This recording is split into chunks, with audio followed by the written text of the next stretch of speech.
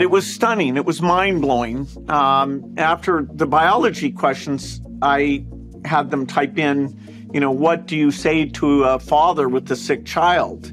And it gave this very careful, excellent answer that, was perhaps better than any of us in the room might have given. And so I was like, wow, what is it?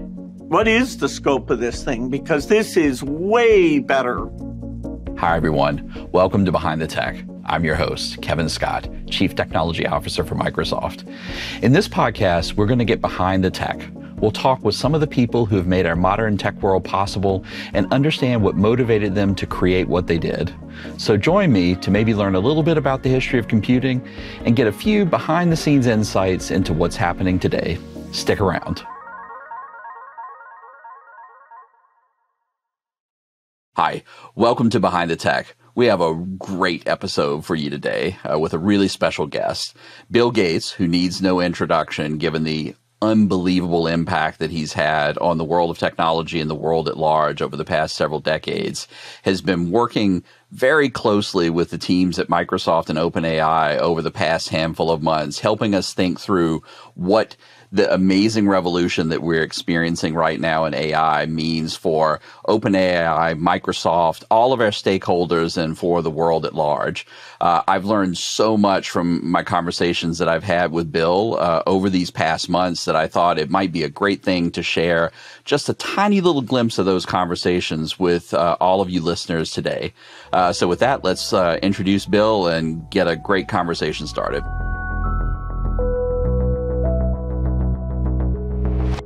Thank you so much for doing the show today. And I just wanted to jump right in with, maybe one of the more interesting things that's happened in the past few years in technology, which is GPT-4 and ChatGPT and the work that we've been doing together at Microsoft with OpenAI.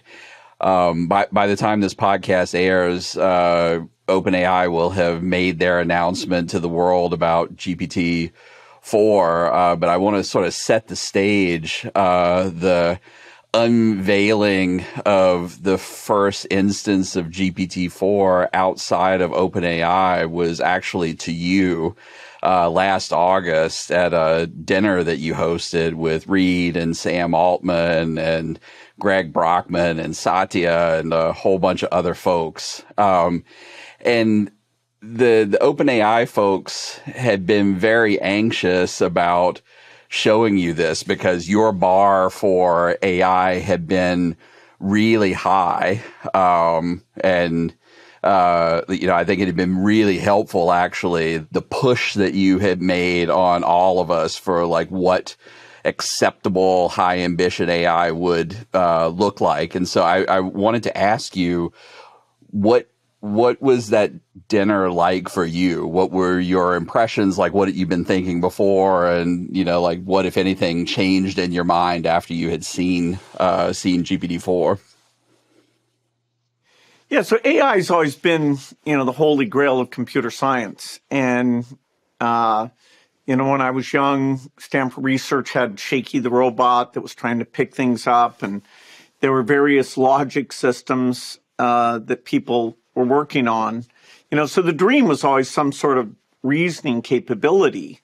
Overall progress in AI until machine learning came along was pretty modest. Even speech recognition was just, barely reasonable.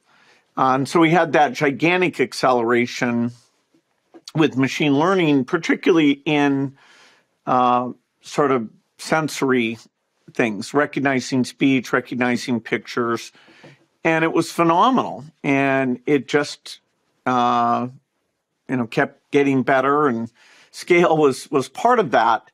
But we were still missing anything that had to do with complex logic, with being able to say, read a text and do what a human does, which is, quote, understand what's in that text.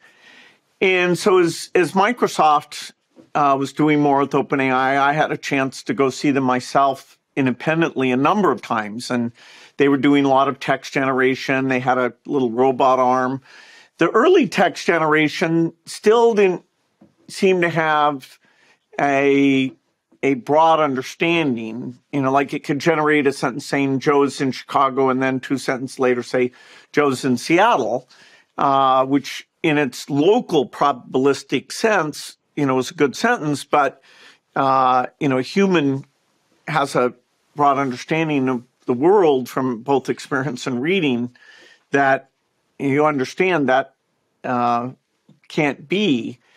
And so as they were enthusing about GPT-3 and even the early versions of GPT-4, I said to them, hey, if you can pass an advanced placement biology exam where you take a question that's not part of the training set or a bunch of them and give fully reasoned answers, knowing that biology textbook is one of many things that's in that training corpus, then you will really get my attention, because that would be a heck of a milestone. And so, please work on that.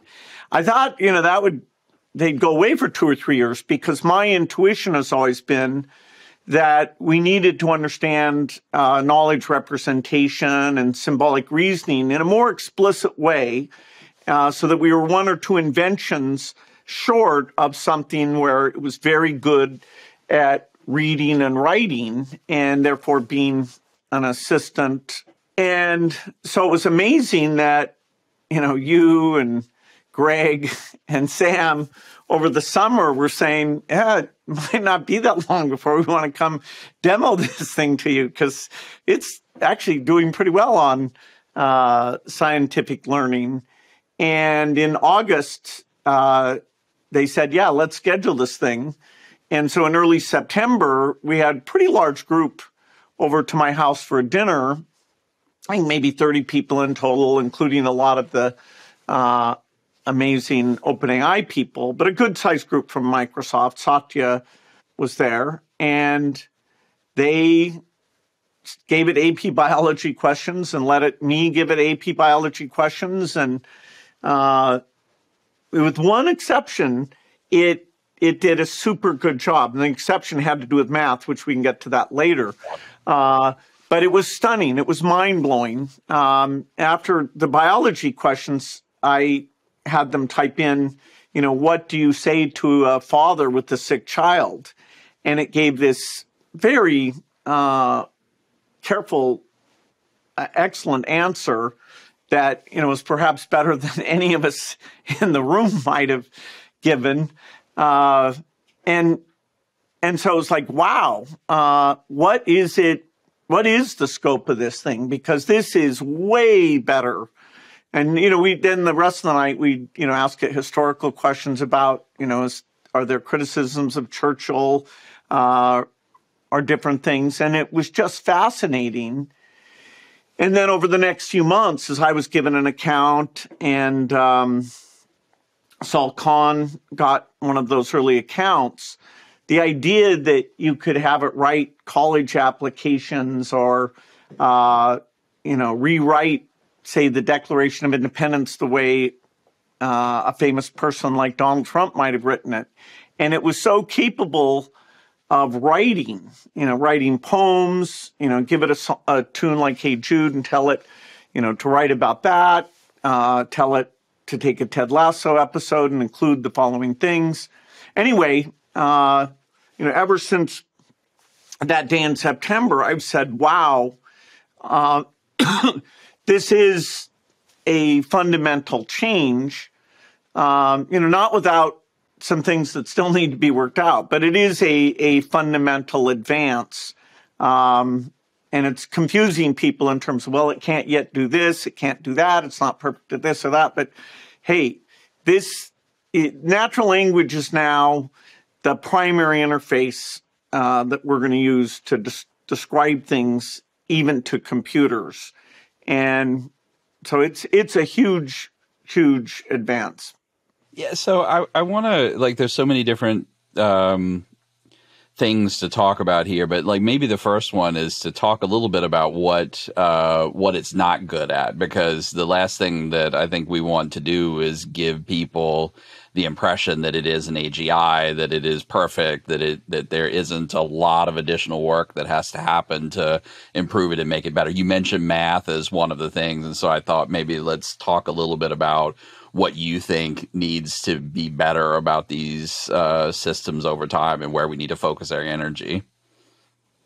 Yeah, so it appears to be a general issue that it's knowledge of context when it's being asked, okay, I tell you something and I generate something. Humans understand, oh, I'm making up fantasy stuff here, or I'm giving you advice that if it's wrong, you're going to buy the wrong stock or, take the wrong drug. And so humans have a very deep context of what's going on. Even the AI's ability to know that you've switched context, like if you're asking it to tell jokes and then you ask it a serious question where a human would sort of see from your face or the nature of that change that, okay, we're not in that joking thing. It wants to keep telling jokes. Yes. You almost have to do the reset sometimes to get it out of the, hey, whatever I bring up, just make jokes about it. And so I do think that sense of context, there's work. It also, in terms of how hard it should work on a problem, when you and I see a math problem, we know, wow, I may have to apply simplification 5 or 6 times to get this into the right form. And so, we're kind of looping through how we do these reductions, whereas today, the reasoning is a sort of linear chain of descent through the levels. And if simplification needs run 10 times, it probably won't. So, math is a very abstract type of reasoning. And right now, I'd say that's the greatest weakness. Weirdly, it can solve lots of math problems. And there are some math problems where if you ask it to explain it in an abstract form, make essentially an equation or a program that matches the math problem, it does that perfectly, and you could pass that off to a normal solver. Whereas if you tell it to do the numeric work itself, it often makes mistakes. And it's very funny because sometimes it's very confident that, hey, or it'll say, oh, I mistyped. Well, in fact, there's not a typewriter anywhere in this scene. So the notion of mistyping is really very weird. And so, whether these current areas of weakness, it's 6 months, a year, or 2 years before those largely get fixed. So we have a serious mode where it's not, just making up URLs. And then we have a more fanciful mode. There's some of that already being done largely through prompts and eventually through training. And, training it for math, there may be some special training that needs to be done. But these problems, I don't think are fundamental. And, there are people who think, oh, it's statistical. Therefore it can never do X. That is nonsense. Every example they give of a specific thing it doesn't do, wait a few months. And it's very good. So characterizing how good it is, the people who say it's crummy are really wrong. And the people who think this is AGI, they're wrong. And those of us in the middle are just, trying to make sure it gets applied in the right way. There's a lot of activities like, helping somebody with their college application. What's my next step? What haven't I done? I have the following symptoms that are, in fact, far within the boundary of things that it can do quite effectively. Yeah. Well, I want to talk a little bit about this notion of it being able to use tools to assist it in reasoning. And I'll give you an example from this weekend with my daughter. So my daughter had this assignment where she had this list of 115 vocabulary words. and she had written a 1,000-word essay, and her objective was to use as many of these vocabulary words as she reasonably could in this 1,000-word essay, which is sort of a ridiculous assignment on the surface, right? But she had written this essay, and she was going through this list, trying to manually figure out like what her tally was on this vocabulary list, and it was boring, and she was like, all right, like I want the shortcut here, like, Dad, can you get me a ChatGPT account, and can I just put this in there and it will do it for me? And we did it, and ChatGPT, which is not running the GPT-4 model, but I don't think GPT-4 would have gotten this right either. Didn't quite get it right. Like, it was not precise. But the thing then that I got her to do with me is I was like, well, let's let ChatGPT write a little Python program that can very precisely, I mean, like, this is a very simple intro CS problem here. And like, the fact that the Python code for solving that problem was perfect and I got my solution immediately, like, it's just amazing. And like my 14-year-old daughter, who doesn't program, understood everything that was going on. I don't know, like, if you've reflected much over these past months about, because essentially when we are trying to solve a complicated math problem, we've got a head full of cognitive tools that we pick up, like these abstractions that you're talking about, to help us break down like very complicated problems into smaller, less complicated problems that we can solve. And like, I think it's a very interesting idea to think about how these systems will be able to do that with code. Yeah, it's so good at writing. That's just a mind-blowing thing. But, when you can use natural language, like, say, for a drawing program that you want various objects and you want to change them in certain ways, sure, you still want the menus there to touch up the colors, but the primary interface for creating a from-scratch drawing will be language. And if you want a document summarized, that's something that it can do extremely well. And so when you have large bodies of texts, when you have text creation problems, there was a ChatGPT thing where a doctor who has to write to insurance companies to explain why he thinks something should be covered, that's very complicated. And it was super helpful. Now, he was reading that letter over to make sure it was right.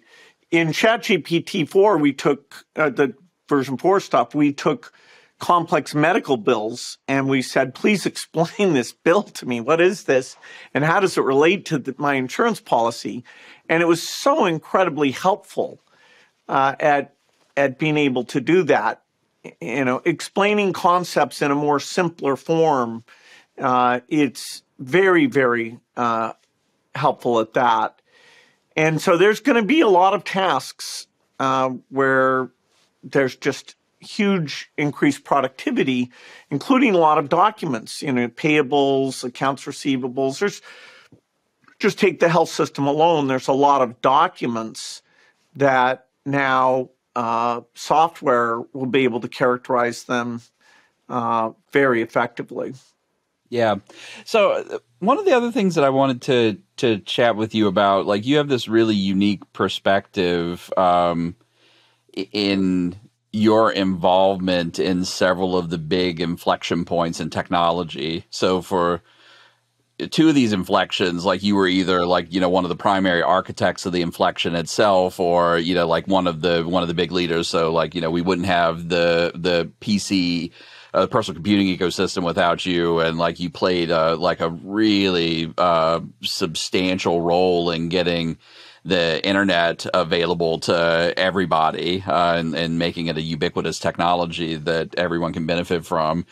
To me, this feels like another one of those moments where a lot of things are going to change. And, I wonder, what your advice might be to, people who are thinking about, like, oh, I have this new technology that's amazing that I can now use. Like, how should they be thinking about how to use it? Like, how should they be thinking about the urgency with which they are, pursuing these new ideas? And and like, how does that relate to how you thought about things in the PC era and the internet era? Yeah, so the industry starts really small, where computers aren't personal, and then through the microprocessor and a bunch of companies, we get the personal computer. IBM, Apple, and Microsoft got to be very involved in the software. Even the basic interpreter on the Apple II, very obscure fact, was something that I did for Apple. And that idea that, wow, this is a tool that, at least for editing documents, that you have to do all the writing, that was pretty amazing. And then connecting those up over the internet was amazing. And then moving the computation into the mobile phone was absolutely amazing. So, once you get the PC, the internet, the software industry, and the mobile phone, the digital world is changing huge parts of our activities. I was just in India, seeing this, how they do payments digitally, even, for government programs. It's an amazing application of that world to help people who never would have bank accounts because the fees are just too high. It's too complicated. And so we continue to benefit from that foundation. I do view this, the beginning of computers that read and write, as every bit as profound as any one of those steps. And a little bit surprising because robotics has gone a little slower than I would have expected. And I don't mean autonomous driving. I think that's a special case that's particularly hard because of the open-ended environment and the difficulty of safety and what safety bar people will bring to that. But even factories where you actually have a huge control over the environment of what's going on, and you can make sure that, no kids are running around anywhere near that factory. So, a little bit people have saying, okay, these guys can overpredict, which that's certainly correct. But here's a case where, we underpredicted that natural language and the computer's ability to deal with that and how that affects white-collar jobs, including sales, service, helping a doctor think through what to put in your health record. That I thought was many years off. And so all the AI books, even when they talk about things that might get a lot more productive, will turn out to be wrong. And because we're just at the start of this, you could almost call it a mania, like the internet mania. Yeah. But, the internet mania, although it had its insanities and things that, I don't know, sock puppets or things where you look back and say, what were we thinking? It was a very profound tool that now we take for granted. And, even just for scientific discovery, during the pandemic, the utility of the immediate sharing that took place there was just phenomenal. And so this is as big a breakthrough, a milestone, as I've seen in the whole digital computer realm, which really starts when I'm quite young. Yeah. Well, so I'm going to say this to you, and I'm just interested in your reaction because like you will always like tell me when an idea is dumb. But like one of the things that I've been thinking for the last handful of years is that one of the big changes that's happening because of this technology is that for 180 years from the point that Ada Lovelace wrote the first program to harness the power of a digital machine up until today, the way that you get a digital machine to do work for you is you either have to be a skilled programmer, which is like a barrier to entry that's not easy, or you have to have a skilled programmer anticipate the needs of the user and to build a piece of software that you can then use to get the machine to do something for you. And this may be the point where we get that paradigm to change a little bit, where because you have this natural language interface and these AIs can write code, and like they will be able to actuate a whole bunch of services and systems, that we sort of give ordinary people the ability to get very complicated things done with machines without having to have like all of this expertise that you and I spent many, many years, building. No, absolutely. Every advance, hopefully lowers the bar in terms of who can easily take advantage of it. The spreadsheet was an example of that, because even though you still have to understand these formulas, you really didn't have to understand logic or symbols much at all. And it had the input and the output so closely connected in this grid structure that you didn't think about the separation of those two. And that's kind of limiting in a way to a super abstract thinker, but it was so powerful in terms of the directness. Oh, that didn't come out right. Let me change it. Here, there's a whole class of programs of taking like corporate data and presenting it, or doing complex queries against, okay, have there been any sales offices where we've had 20% of the headcount missing, and are sales results affected by that? You could now you don't have to go to the IT department and wait in line and have them tell you, oh, that's, too hard or something. Most of these corporate learning things, whether it's a query or a report or even a simple workflow where if something happens, you want to trigger an activity, the description in English will be the program. And when you want it to do something extra, you'll just pull up that English or whatever your language is and type that in.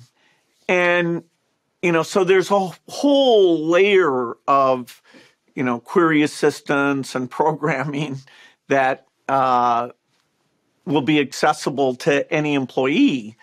And the same thing is true of, okay, I'm somewhere in the college application process and I want to know, okay, what's my next step and what's the threshold for these things? It's so opaque today. So empowering people to go directly and interact is the theme that this is trying to enable. So I wonder what some of the things are that you are most excited about, just in terms of application of the technology to the things that you care about deeply from the foundation or your personal perspective. So you care a lot about education, public health, climate, and sustainable energy. You have all of these things that you're working on, and have you been thinking about how this technology impacts any of those things? Yeah, it's been fantastic that even going back to the fall, OpenAI and Microsoft have engaged with people at the Gates Foundation thinking about the health stuff and the education stuff. In fact, Peter Lee's going to be publishing some of his thinking, which is somewhat focused on rich world health, but it's pretty obvious how that work, in a sense, is even more amazing in health systems where you have so few doctors, and getting advice of any kind is so incredibly difficult.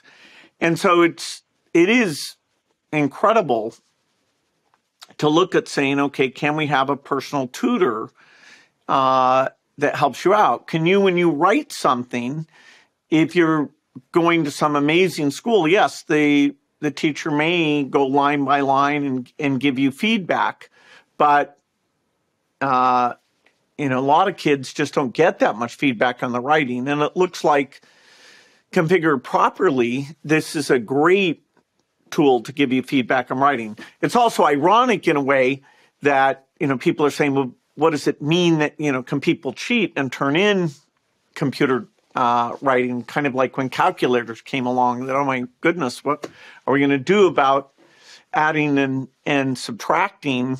And of course, they did create contexts where you couldn't use the calculator, and they did we got through that without it being a huge problem. So I think education is the most interesting application. I think health is the second most interesting. Obviously there's commercial opportunity in sales and service type things, and that'll happen. You don't need any foundation type engagement on that. We brainstormed a lot with Sol Khan, and it's looks very promising, because a class size of 30 or 20, you can't give a student individual attention. You can't understand their motivation or what keeping them engaged. They might be ahead of the class, they might be behind, and it looks like in many subject areas, by having this and having dialogues and giving feedback, for the first time, we'll succeed in helping education. We have to admit, except for this sort of prosaic thing of looking up Wikipedia articles or helping you type things and print them out nice, the notion that computers were going to revolutionize education largely are still more in front of us than behind us. I mean, yes, some games draw kids in, but the average math score in the U.S. hasn't gone up much over the last 30 years. And so, the people who do computers can't say, hey, we want credit for that. Credit for what? It's not a lot better than it was. So obviously, the computers didn't perform some miracle there. Yeah. And I think over the next 5 to 10 years, we will think of learning and how you can be helped in your learning in a very different way than just looking up material. Yeah.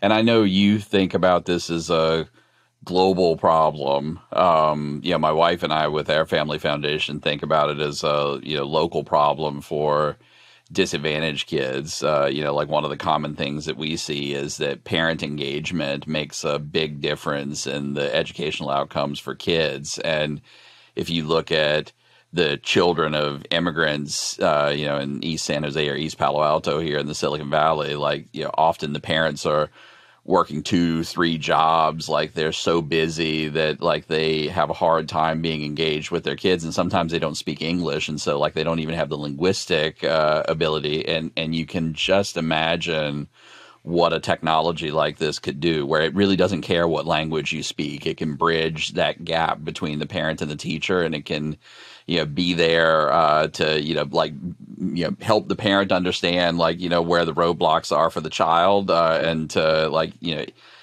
even potentially get very personalized to the child's needs and sort of help them on the things that they're struggling with. I think it's really, really very exciting.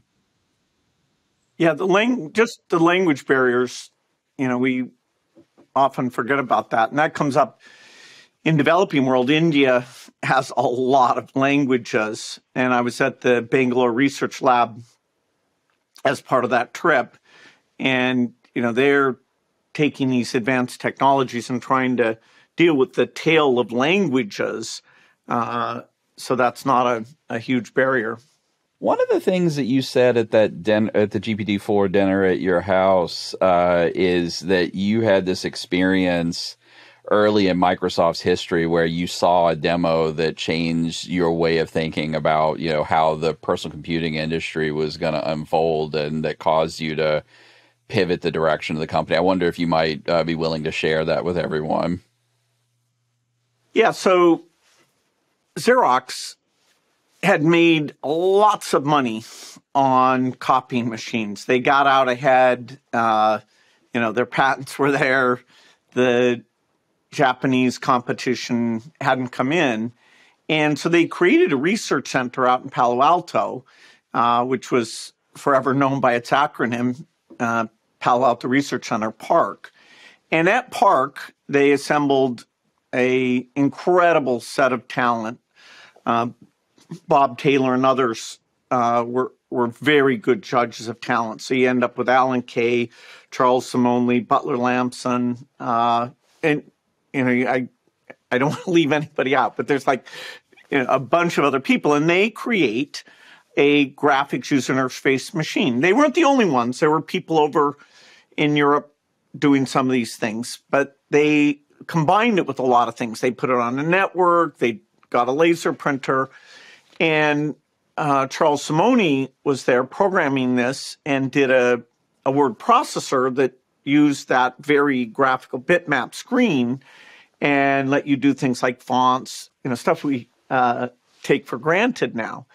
And so I went and visited Charles at Park at night, and he demoed what he had done with this Bravo word processor, and then he printed on the laser printer a document of all the things that should be done, if there were cheap, pervasive computers. And he and I brainstormed that, and he updated the document and printed it again. And it just blew my mind. And, the agenda for Microsoft came out of, that's like in, 1979 that Wow. I'm with him. And computers are still, completely character mode. And, so that's when the commitment to do software for the Mac emerges from Steve Jobs having a similar experience with Bob Belleville at Xerox PARC. And, Xerox built a very expensive machine called the Star that they only sold a few thousand of because, people didn't think of word processing as something you would pay. You had to come in really at the low end. So PCs with first character mode, but later graphics word processing. So I hired Charles. Charles helped do Word and Excel and many of our great things. And eventually, 15 years after Charles had shown me his thinking and we'd brainstorm, we largely achieved through Windows and Office on both Windows and Mac. We'd largely achieved that piece of paper. But so I told the group that was the other demo that had kind of blown my mind and made me think, okay, what can be achieved in the next 5 to 10 years?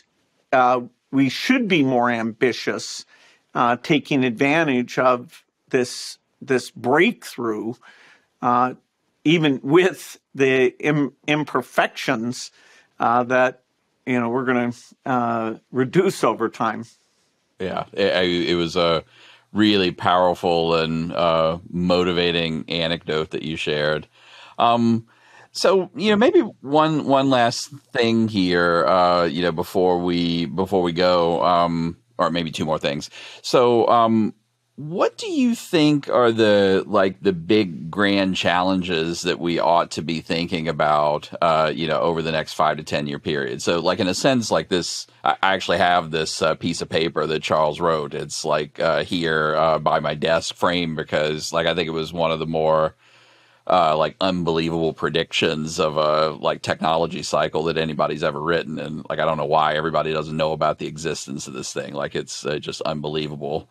But so as you sort of think about what lies ahead of us over the next 5 to 10 years, what's your challenge, not just to Microsoft, but to everybody in the world who's going to be thinking about this? What do you think we ought to go push on really, really hard? Well, there'll be a set of innovations on how you execute these algorithms. Lots of chips, some movement from silicon to optics to reduce the energy and the cost. So immense innovation, where NVIDIA's the leader today, but others will try and challenge them as they keep getting better and, using even some radical approaches because we want to get the cost of execution on these things and even the training dramatically less than it is today. Ideally, we'd like to move them so that often you can do them on a self-contained client device, not have to go up to the cloud to get these things. So lots to be done on the platform that this uses. Then we have an immense challenge in the software side of figuring out, okay, do you just have many specialized versions of this thing, or do you have one that just keeps getting better? And, there'll be immense competition of those two approaches. Even at Microsoft, we'll pursue both in parallel with each other. And ideally, within a contained domain, we'll get something that the accuracy is provably extremely high by limiting the areas that it works in and by having the training data and even perhaps some pre-checking, post-checking type logic that applies to that. I definitely think areas like sales and service that there is a lot that can be done there, and that's super valuable. The notion that there is this emergent capability means that the push to try and scale up even higher, that'll be there. Now, what corpuses exist, once you get past, every piece of text and video, are you synthetically generating things? And do you still see that, improvement as you scale up? Obviously, that'll get pursued. And, the fact that it costs billions of dollars to do that won't stand in the way of that going ahead in a very high-speed way. And then, there's a lot of societal things of, okay, where can we push it in education? It's not that it'll just immediately understand student motivation or student cognition. There'll have to be a lot of training and embedding it in an environment where the adults are seeing the engagement of the student and seeing the motivation. And so even though you free up the teacher from a lot of things, that personal relationship piece, you're still going to want all the context coming out from those tutoring sessions to be visible and help the dialogue that's there with the teacher or with the patient. And so, Microsoft talks about making humans more productive. So some things will be automated, but many things will just be facilitated where the final engagement is very much a human, but a human who's able to get a lot more done than ever before. So the number of challenges and opportunities created by this is pretty incredible. And, and I can see how engaged the OpenAI team is by this. I'm sure there's lots of teams I don't get to see that are, pushing on this. And the size of the industry, when the microprocessors invented, the software industry was a tiny industry. We, could put most of us on a panel and they could complain that I work too hard and it shouldn't be allowed. We could all laugh about that. Now this is a global industry with, and so it's a little harder to get your hands around. I get a weekly digest of all the different articles about AI that are being written. Can we use it for moral questions, which seems silly to even ask to me, but fine, people can ask whatever they want to ask. This thing has the ability to move faster because the amount of people and resources and companies is way beyond those other breakthroughs that I brought up and, was privileged to live through. Yeah. One of the things for me that has been really fascinating, and I think, I'm going to say this just as a reminder to folks who are thinking about pursuing careers in computer science and becoming programmers. So I spent most of my training as a computer scientist in my early part of my career as a systems person. So I wrote compilers and, like tons of assembly language and design programming languages, which I know you did as well. And I sort of feel like a lot of the things that I studied just in terms of parallel optimization and high performance computer architectures in grad school. I left grad school and went to Google and thought I would never use any of this stuff ever again. And then all of a sudden now, we're building supercomputers to train models and these things are relevant again. And I think, it's interesting. Like, I wonder what Bill Gates, the young programmer, would be working on, if you were in the mix right now, writing code for these things, because there's so many interesting things to go work on. What do you think you as a 20-something-year-old young programmer would get really excited about in this stack of technologies?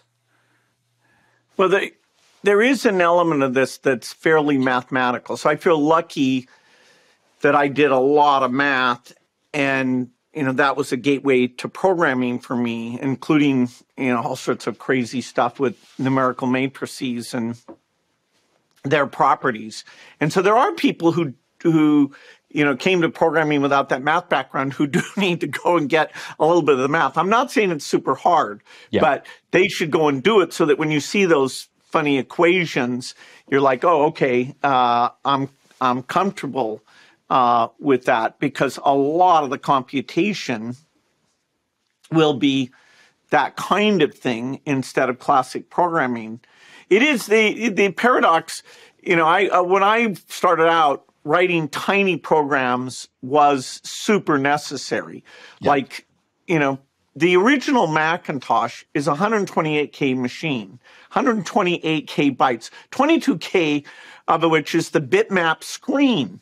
And so almost nobody could write programs that fit in there. And so Microsoft, our approach, our tools, we let us write code for that machine. And really only we and Apple succeeded. Then when it became 512K, a few people succeeded, but even that people found very difficult. And I remember thinking, as memory got to be, 4 gigabytes, all these programmers, they don't understand discipline and optimization, and, they're just allowed to waste resources. But now that, these things that you're operating with billions of parameters, the idea of, okay, can I skip some of those parameters? Can I simplify some of those parameters?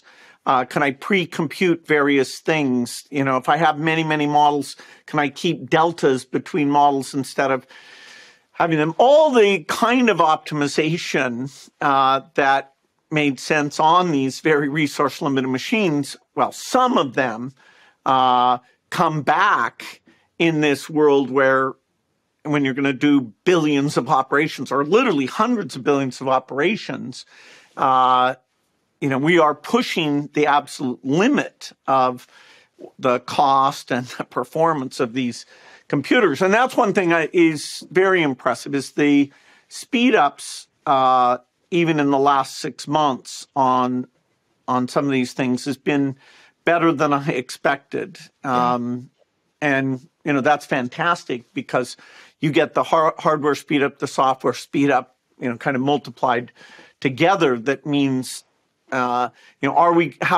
resource bottleneck will we be over the next couple of years? That's less clear to me now that these improvements are taking place, although I still worry about that and how we make sure that companies broadly, and Microsoft in particular, allocates that in a smart way. So understanding algorithms, understanding, why certain things are fast and slow, that is fun. The systems work that in my early career is just one computer and later kind of a network of computers. Now that systems where you have data centers with millions of CPUs, it's incredible the optimization that can be done there. Just, how the power supplies work or how the network connections work. And anyway, almost every area of computer science, including database type techniques, programming techniques, this kind of forces us to think about in a really new way. Yeah, I could not agree more. So last question. I know that you are incredibly busy, and you have the ability to choose to work on whatever it is that you want to work on. But I want to ask you anyway, like, what do you do outside of work for fun? I ask everybody who comes on the show that. Oh, that's great. I get to read a lot. I get to play tennis a lot. During the pandemic, I was down in California in the fall and winter, and I'm still enjoying that, although the foundation's meeting in person and some of these Microsoft OpenAI meetings, it's been great that we've been able to do those in person, but some we can just do virtually. So anyway, I play pickleball because I've been playing for over 50 years, tennis, and I like to read a lot. I goofed off and went to the Australian Open for the first time because it's nice warm weather down there, and that. So I actually want to push on this idea, read a lot. So you say you read a lot, which is not the same as like what most people say when they say they read a lot. You're famous for carrying around like a giant tote bag of books with you everywhere you go, and you read a insane amount of stuff. Everything from like really difficult science books, all the way to fiction. So like, how much do you actually read? Like what's a typical pace of reading for Bill Gates? If I don't read a book in a week, then I can relook at what I was doing that week. If I'm on vacation, then I'll, hope to read more like 5, 6, or 7. Of course, books are quite variable in size. Over the course of the year, I should be able to read close to 80 plus books. I have younger children who read even more than I do. So it's kind of like, oh, geez, I have to be, which Sowell books am I going to read? I still, read all the Schmiel, Pinker, some authors that are just so profound and have shaped my thinking. But, reading's kind of relaxing. I should read more fiction. When I fall behind, my nonfiction list tends to dominate. And yet, that people have suggested such good fiction stuff to me. And that's why, I kind of share my reading list on Gates Notes. And yeah. So what's the over under? You're famous for saying that you want to read David Foster Wallace's Infinite Jest, like over under that happening in 23. Well, if there hadn't been this darn AI advance that's distracting me, I'm kidding you, but it's really true. I have allocated and with super excitement a lot more time to sitting with Microsoft product groups and saying, okay, what does this mean for security? What does it mean for Office? What does it mean for our database type thing? Because I love that type of brainstorming because new vistas are opened up. So no, it's all your fault. No Infinite Jest this year. Excellent. Well, I appreciate you making that trade because it's been really fantastic over the past 6 months having you help us think through all of this stuff. So thank you for that. And thank you for doing the podcast today. Really, really appreciate it. No, it's fun, Kevin. Thanks so much.